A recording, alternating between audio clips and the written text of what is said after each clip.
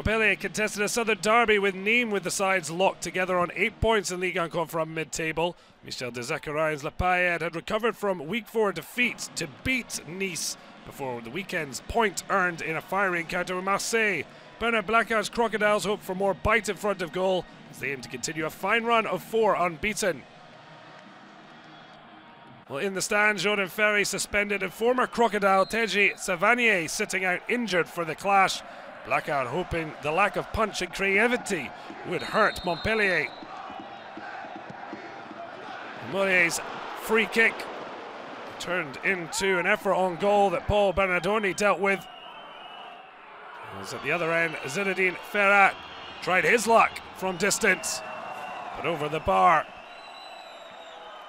Well, Nîmes had a penalty appeal turned down following VAR evidence as there was suspicion of an Arnaud SOUQUET handball. The former Nice right back then scored his second Montpellier goal. All within the space of a minute. But SOUQUET smacking a shot into Paul Bernardoni's top corner. It was initially great work between Gaëtan LABORDE and MOLLET. When the ball fell to SOUQUET, he just absolutely whacked it.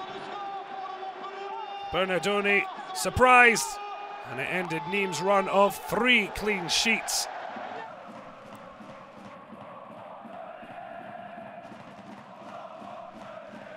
All smiles for the fullback. He scored a screamer for only a second ever Ligue 1 Conforama goal against Lyon to win the game. Certainly got a taste for it. Will he be celebrating similarly at full time?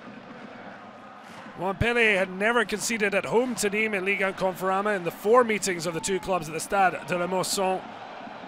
Unsurprised at Paillade winning all 3 of those.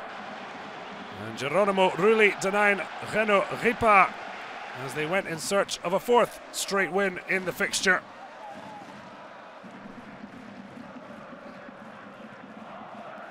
Certainly would have looked to try and make things safe.